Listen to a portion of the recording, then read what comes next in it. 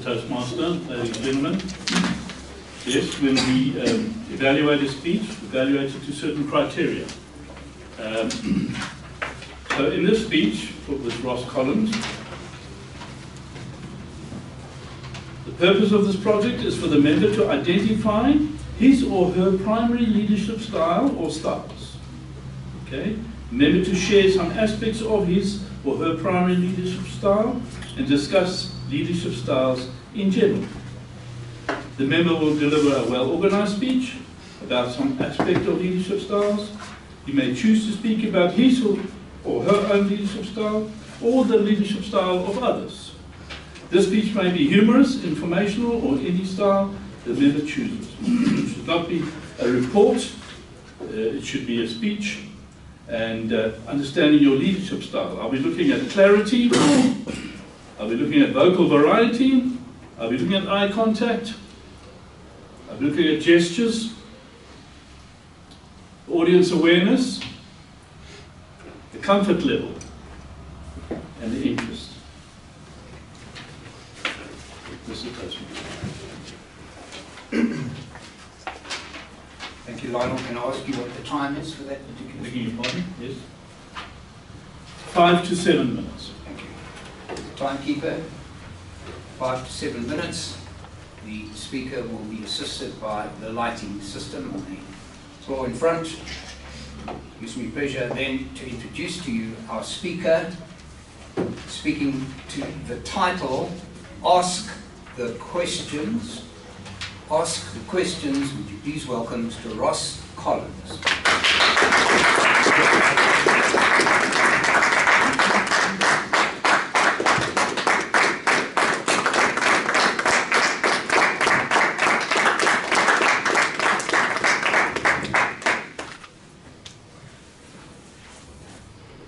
Mr. Toastmaster, ladies and gentlemen, my second speech, Leadership Styles, at exactly 120 words per minute. When I first looked at this topic and started thinking about the planning phase, I thought to myself, this should be easy. You run a business, you're a boss, just tell them what you do all day. Tell them what kind of leader you are. But what kind of leader am I? I exited the Pathways program on my computer, and I carried on with my work day. But the question would not get out of my head. What kind of leader am I? Well, I struggled to answer this throughout the day, but the evening I was even more perturbed. What kind of leader are you? Or worse, are you even a leader at all? So as one does, in times of despair, I went to the greatest leader of them all, Google. And this is what I found. It's a bit small, we have a very fancy printer. So which one am I? The guy in the front or the guy at the back? And this made it even more confusing. I can honestly tell you that sometimes I'm the first one, sometimes I'm the second one. Sometimes I'm both, sometimes I'm none. Sometimes I'm at the side of the chain, and sometimes I'm not even in the picture. So what now? Well, for this reason, the business and corporate world came up with something called leadership strategies to help simplify it for a guy like me. There are a number of these strategies and styles out there. There are a few common ones that seem to crop up all the time.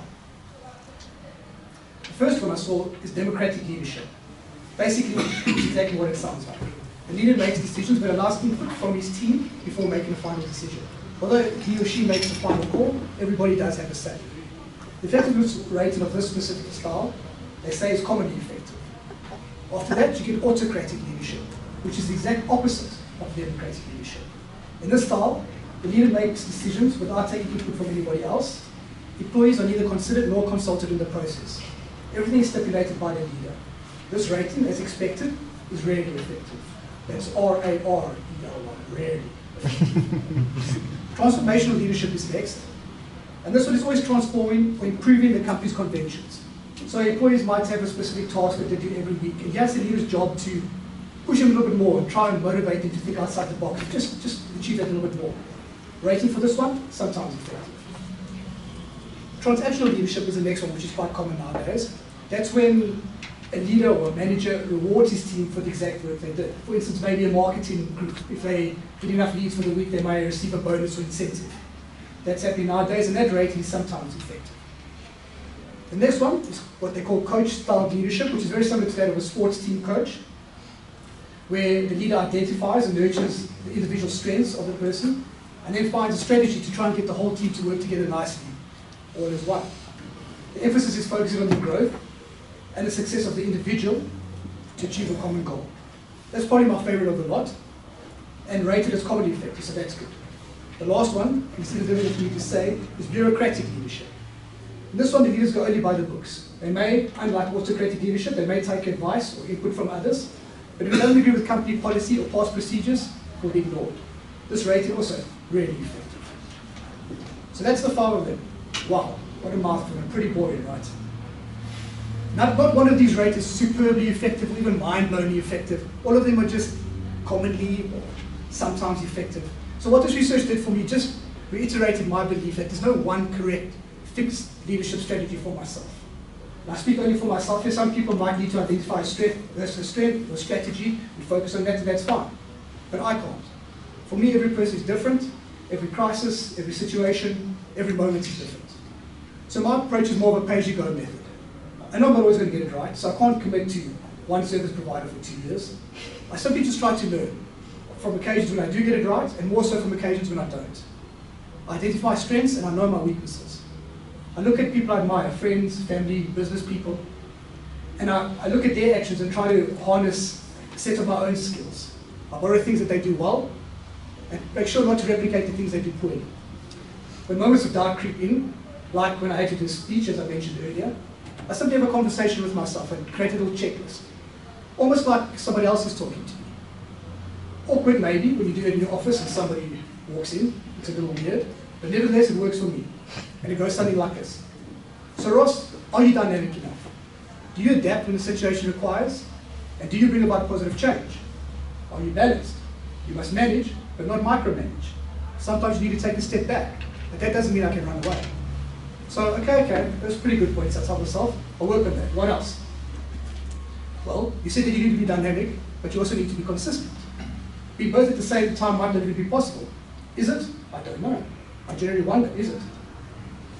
But I do know you can't be friendly one day, grumpy the next, approachable one day, and then not available the next. So I guess the answer then comes back to balance. So that's 3 checkpoints so far, not bad. What else do great leaders do? Our Springbok rugby captain brings into mind. Well, they motivate. So that's a good one, and I'll put it on my list. They inspire hope. Another good one. Number 5 on my checklist. They make the decisions that nobody else wants to. And that's a tough one. It deserves a place on the list. They listen to the voices of those around them and have the strength to be a voice for everybody. Wow, that's a deep one, but a good one. And most importantly, from my favorite poem, they keep their head and all about them while using theirs. That's number 8. Quite a checklist to live up to. Do I get it right? Sometimes, sometimes not. But I'm conscious of my every action because I know it affects those people around me. Do I have all the answers? Definitely not. But a wise man once told me, to lead, you don't have to have all the answers. Just make sure that you ask the questions. And that works for me. Mr. Toastmaster.